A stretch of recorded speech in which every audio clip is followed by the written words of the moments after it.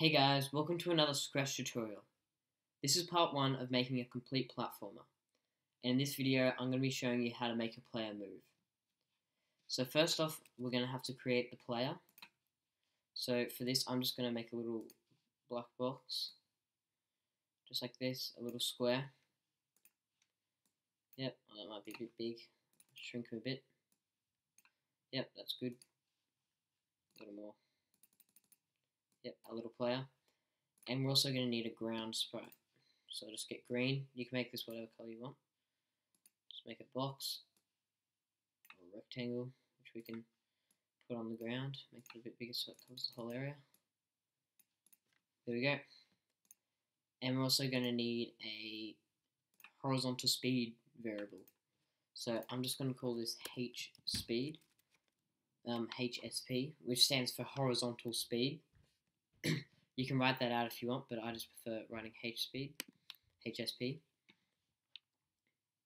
So first of all, we want the player to always be changing its X and Y, its X, depending on its speed. So it will change its H speed. So it will change X by H speed.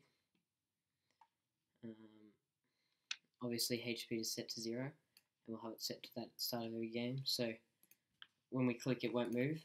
So what we need to do now is when flag clicked forever, if key right is pressed, so the right arrow, then we need to change H speed by 1. So let's have a look what this looks like. So if I press the right key, then he speeds up. And we'll just duplicate that and make that the left arrow and change this to -1. So now it works for both sides. So as you can see, he slowly builds up momentum and then gets a bit faster. Except we want some friction so that he doesn't just keep on going in a straight line. So what we'll do is we'll add another change H speed. And what we want for this one is to change it, get a minus out here, H speed, so it's just negative H speed. Except that'll make it just set to 0 each time. So we don't want to take it all the way down to 0, just part of the way. So if we drag this out and put him in here, then we just make it like 1/10 of the way to 0. So when we put this in, it'll speed up and then slow down. So there's a bit of friction. So if I hold down the right arrow, he'll move and then eventually he'll stop.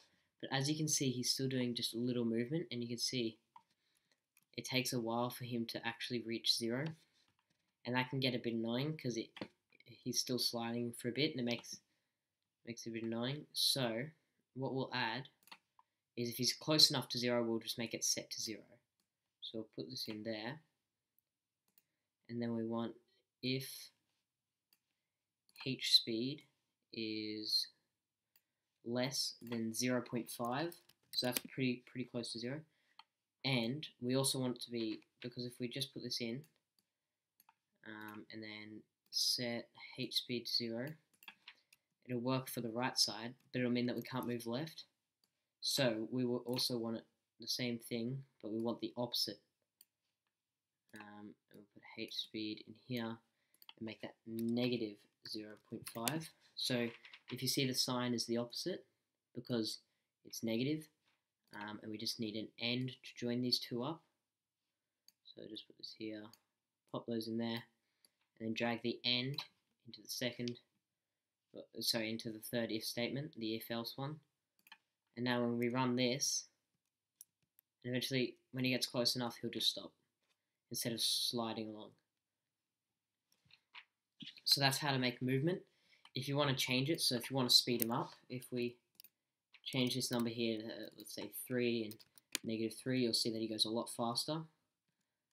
Or if you want to increase the friction so that he slides less, like he might look a bit like he's sliding, then you can just decrease this number to maybe like 3 or something. You might have to speed him up if you do that.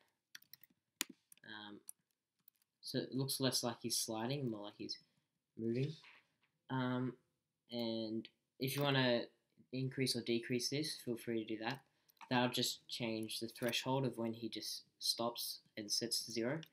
But when you do this, you don't want these to be higher than 5 or whatever these numbers up here are. So if I set this to like 6 and this to -6, he won't move. See, I'm pressing the keys and he won't move. But I can have this at like 4.5, -4.5, because that's just less than what this is. And he'll move and he'll stop almost instantly. Alright, thanks for watching, and I'll see you in the next video.